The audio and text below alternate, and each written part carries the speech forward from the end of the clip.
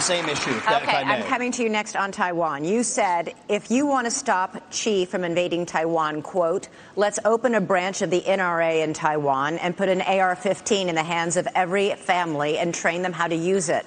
That will give Xi a taste of American exceptionalism, end quote.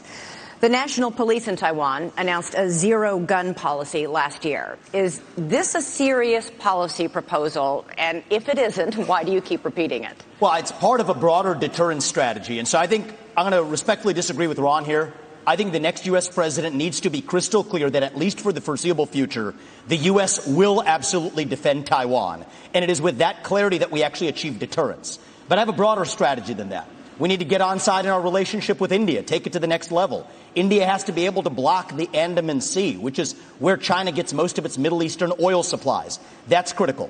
I also do believe the Second Amendment is a critical way of preventing foreign autocrats from being able to.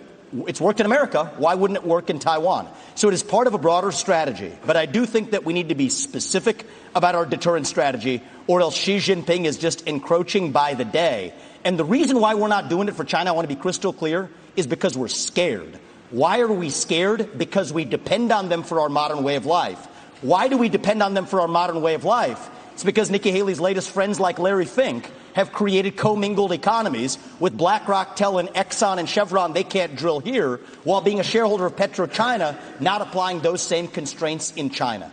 So it is our economic dependence on China that makes us scared. If that were a Russian spy balloon, we'd have shot it down in an instant. If that were a Russian spy base in Cuba, we'd be actually going hard on them instead of turning the other way as we are with China. So it comes back down to that economic dependence. We cannot depend on them for our pharmaceuticals, our semiconductors, and people have been lied to for a long time.